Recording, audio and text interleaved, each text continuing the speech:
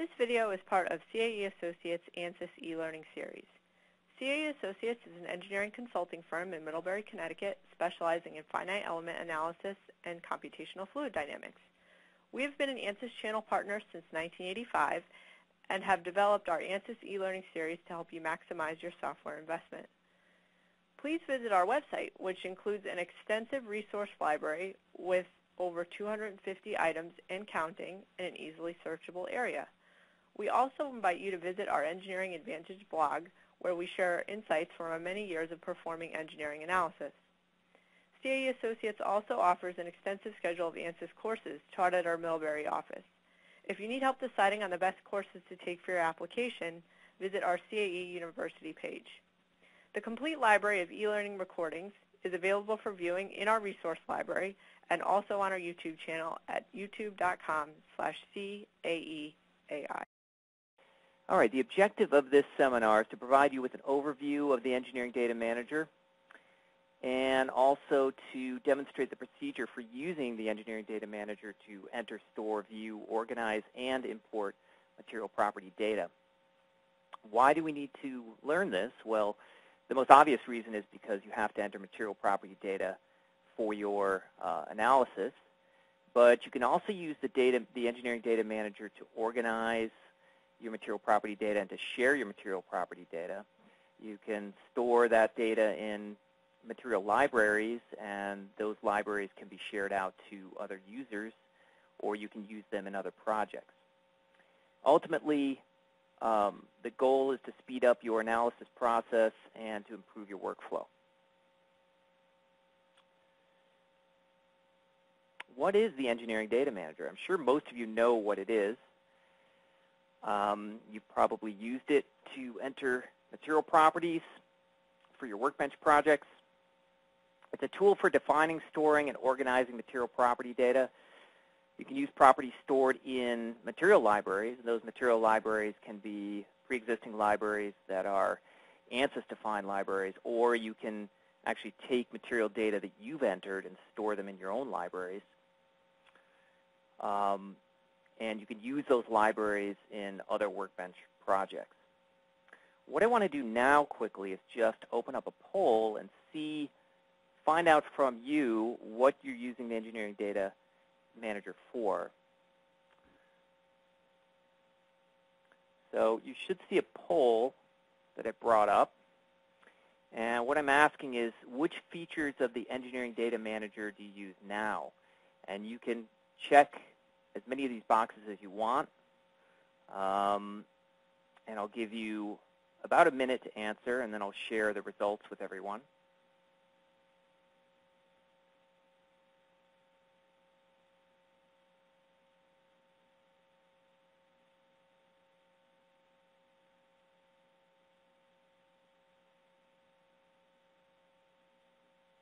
Once we get through the poll, I'll and review those results. I'll move on to the demonstration.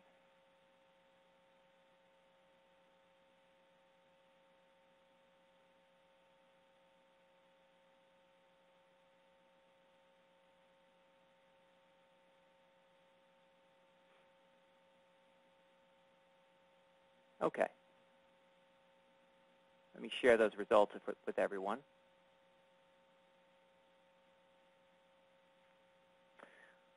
As you would expect, the majority of responses say that they use it to enter new material property data, and that's required for any analysis. That's the way you enter your properties. 36% import material properties from existing libraries. That's good. 18% don't use it at all, so I suspect they're not using Workbench at the moment, because otherwise they would have to use it to enter property data. Surprisingly, 0% use it to store properties for use in other projects or so that others can use them. So one of the things I want to get across in this seminar is that you can use them for material property storage and for sharing material properties. Okay. Now I want to move on to the demonstration part of it.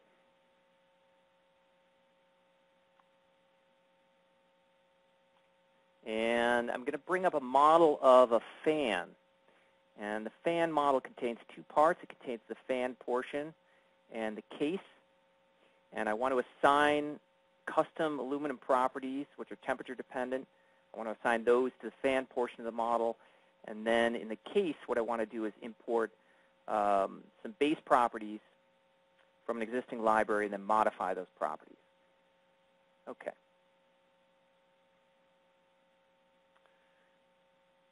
What I have here is my project page. And this is a linked steady-state thermal static structural analysis. You see at the top of the steady-state thermal table, I have engineering data. So this is where I can define my material properties. So to get into the engineering data page, I just double-click on that item. Brings me into the engineering data page. There are several components to this page. The one in the middle at the top is the engineering data table, and this displays all the materials that can be used in this particular project. Then beneath that, for each material that I have highlighted here, it's going to list the detailed property information. Now, this structural steel property is a default property that's available for all projects. And you notice down below the default unit system for that is metric. Now, I can easily switch that unit system. If I go up to the toolbar at the top, the units pull-down menu, switch it to U.S. customary, for example. And you'll see down in the units column, it switches it. All right. There's a toolbox field, or toolbox window on the left, and this is where you can add additional property items to your materials, and I'll show you how to do that in just a minute. What I'm going to do is I want to add my own custom properties. So first of all, I'm going to add the aluminum properties. So I'll give that a name here. I highlight this row in the engineering data table. I'll call it aluminum 1. And you notice I have a question mark here, and that's because I don't have any properties defined for that material. What I want to do is I want to add properties that are required for my thermal structural analysis. I'm going to highlight density, include property. I want to highlight a coefficient of thermal expansion so I can account for the thermal strains. So the standard value for that is secant coefficient of thermal expansion.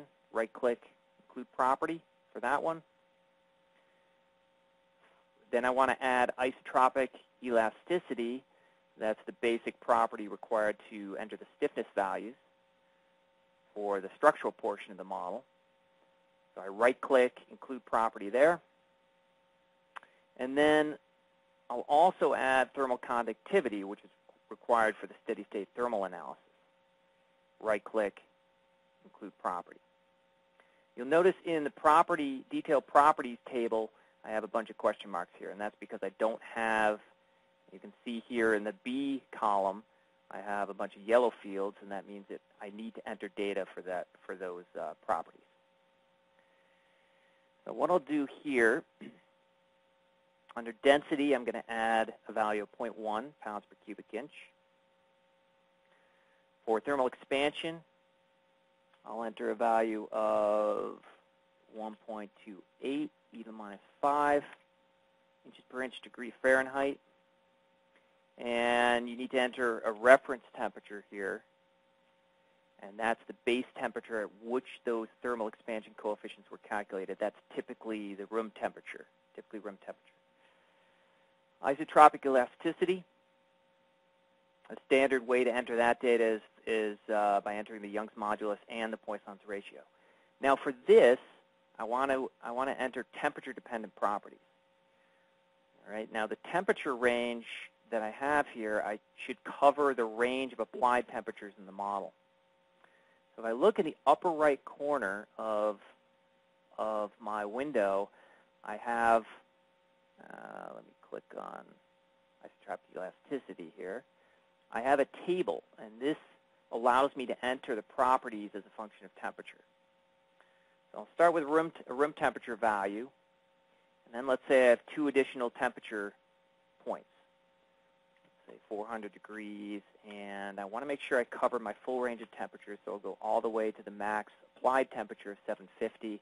Now your data may be have different data points, in which case you'd want to enter those. Young's modulus values at each temperature.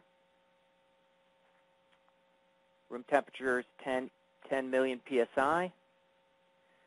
400 degree value of 9 million. And 750 degree value of 6 million.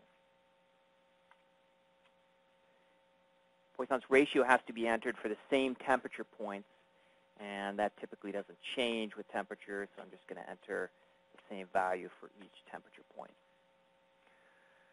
Okay, if I highlight the Young's modulus column, you'll notice down at the bottom right corner, it shows a nice graph of the modulus variation with temperature. So this window in the lower right corner is always displaying your property values, or essentially what you entered in the table above. It's displaying down in the graph below. All right, then we need to enter our isotropic thermal conductivity value, and that could be temperature dependent or it could be constant.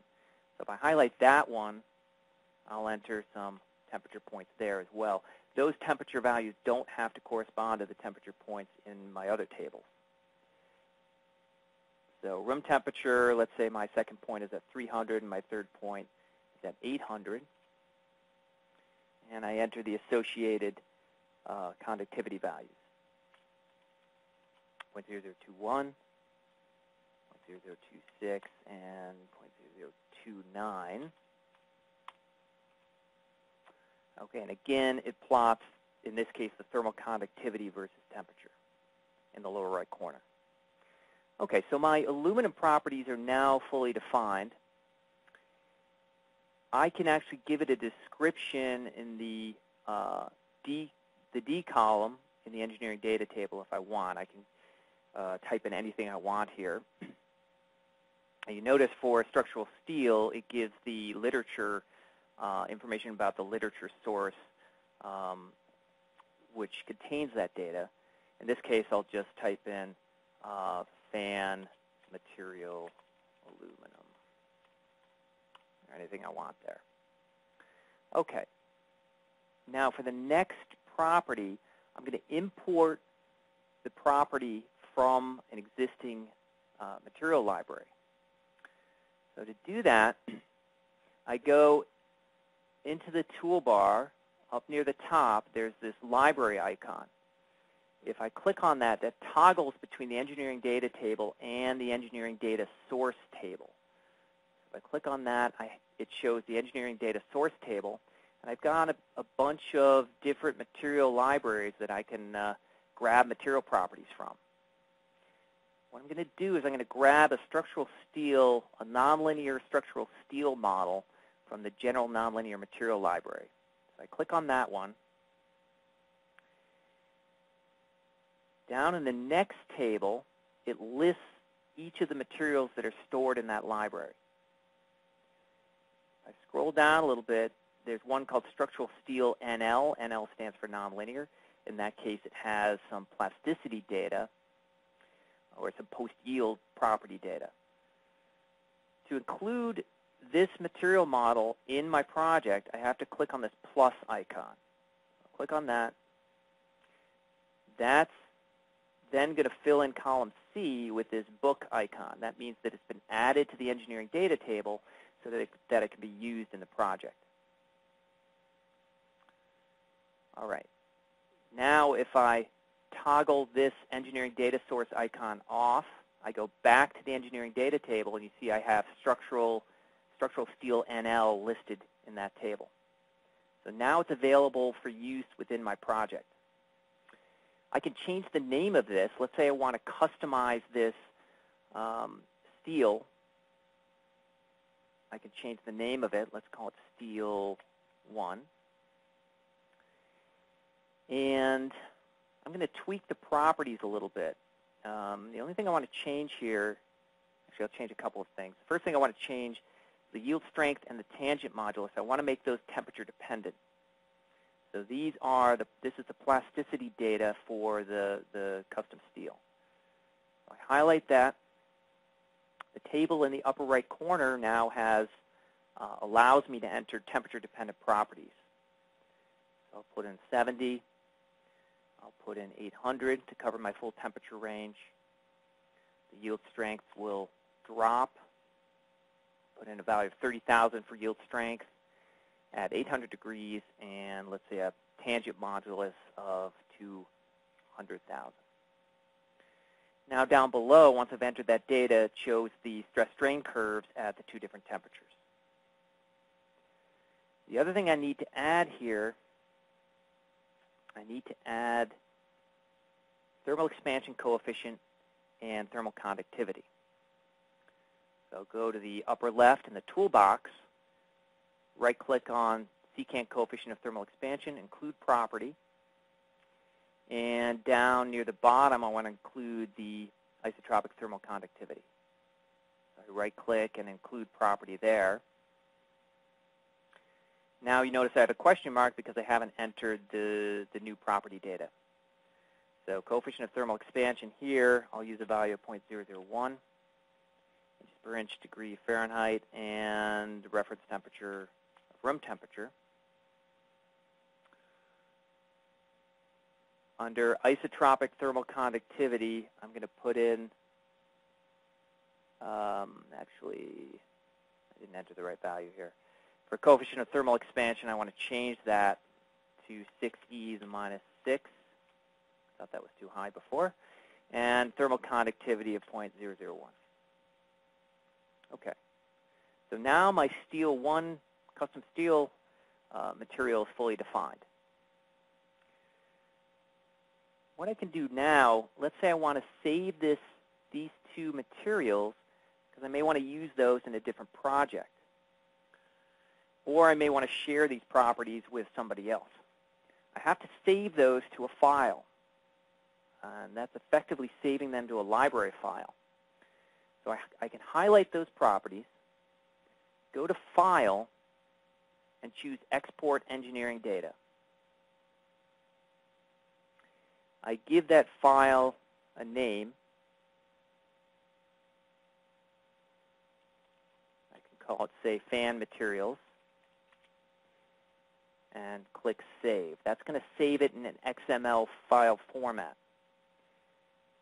All right, if you make that XML file available to other users, they can read that data in as a new material library for their project. Okay, now what I can do, if I have a new project, I'll only have structural steel included in my engineering data table for that project. So if I right-click here and delete these two materials, I can always bring those back in by going to File, Import Engineering Data. I can locate that material library file, fanmaterials.xml, and click Open. And that brings those properties back into my engineering data table. Okay. You notice also there's a column C here which is listed as source. And that shows the links to the library files. In this case, structural steel is linked to a general materials library. That's an Ansys-defined library. And then these other two materials are the two materials that we created and save those to fanmaterials.xml. Okay. Now, if I select engineering data sources to toggle back to my engineering data sources, I also have the option, let me remove that. If this were a new project, I would only have these libraries listed here. So if I want to import a new library that's been created by somebody else, or let's say I created it earlier from a different project, what I would have to do is select this icon, this button for Add an Existing Data Source from a File. So you're essentially adding a material library to your project. So I click on that. I find my material library file, and I select Open. All right, so that adds fan materials to my project. Now, let's say, if I look in fan materials, it lists two materials, the two materials that I created, steel 1 and aluminum 1. Let's say I want to add another material to that library. I could manually add the material to it. If I click on this Edit Library checkbox, I could add a material here. Let's call that steel 2. And then, of course, I can add properties to that material. I could right-click and choose Include Property for density. And let me just add a couple of properties here. I'll include isotropic elasticity as well. Put a couple of values in there.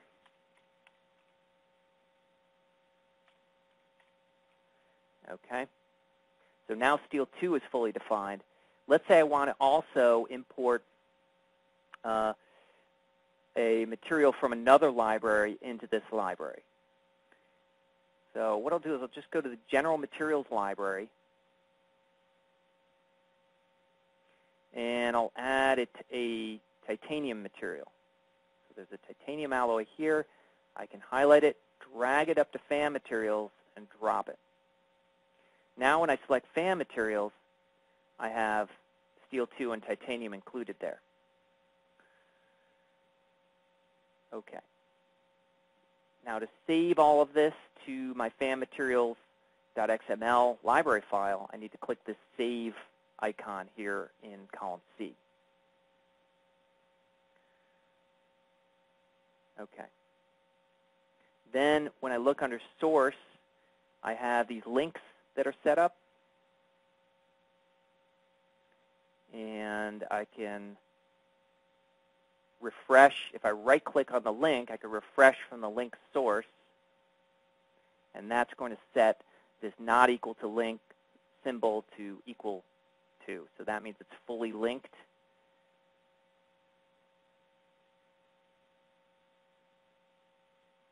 Okay.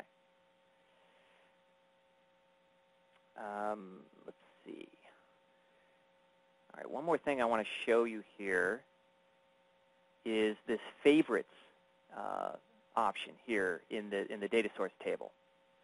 So let's say I wanted to make one of these materials available for all of my projects, and I want to make it easily accessible. What I could do is add that material to my favorites list. So all you have to do is select any material from any library. Make sure that library is not in edit mode. So I have to uncheck this edit library box. Okay, often brings up this modifications may have been made to the library window. Do I want to save it? Yes. Then I can drag, say, steel 2 up to favorites and drop it. Now if I click on favorites, I've got my standard structural steel that's always in there. And now I have a link to that steel 2 material as well. So if I were to open up a new project and click on favorites, that steel 2 would be included in there as well. If somebody else wants to include a library that you created in their projects, all they would have to do is click on this Add an Existing Data Source from File button, and then search for the XML file, the library file that you created, and import it. Once it's imported into one project and that project's saved, then any project they open from that point forward will include that material library. Okay. Now I have all of my material properties defined. So to assign those materials, I'm sure a lot of you have done this before, I can go into my mechanical window. I have my two parts, my fan part and my case part. If I click on, say, the fan part, down in the details pane under assignment, I have structural steel. if I select the right arrow, nothing comes up. So it's not displaying my new materials that I created. So what I have to do is I have to select Model, right-click, and refresh materials. Once I do that, I can go back to Fan, right arrow, and apply aluminum to that part, to the fan part. And same with case. So when I click on the case part, I can right-click and choose Steel 1. If I highlight geometry, I can also change the display in the graphics window. I can change the display to show those new materials. So under display style, I go to down arrow, material, and now it doesn't look like it changed the colors much, but it has this, now it's color-coded based on material. Okay.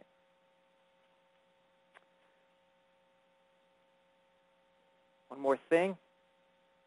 There is, in the Engineering Data Manager, there's a filter button up at the top. And if currently that filter button is activated, it's turned on. If I turn that off, you'll notice under Toolbox, I have these additional options here for magnetic materials and electric materials. What this is doing is it's filtering based on physics. So it means when this is turned on, it filters out any property data that is not valid for the type of analysis you're running. In this case, it's thermal structural, so obviously these magnetic and electric properties are not valid. Okay.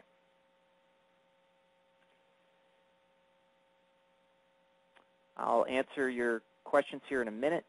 Let me just go back to the slides here.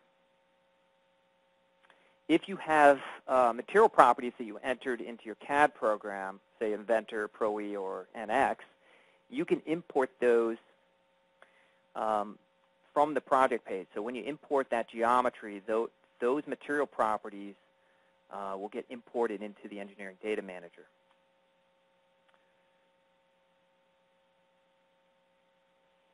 All right, to conclude, the Engineering Data Manager provides a powerful tool for defining, organizing, and storing your properties. There's a great variety of different material models that are available in the toolbox on the left side. So you can add those to your property table. Material data can be stored in libraries. You can use those libraries in other projects, either your own projects or other people can access your libraries that you created. You can share those materials. Properties can be temperature dependent, and they'll be plotted in the graph on the lower right side of the window. If you want to use materials in your project, you have to make sure you add those materials to your engineering data table. Okay. All right. Again, I'll answer your questions here in just a second. I do want to mention that our next webinar here in the series is going to discuss structural element selection. That's going to be next Tuesday and Thursday, the 16th and 18th, and that will be presented by Peter Barrett. Okay.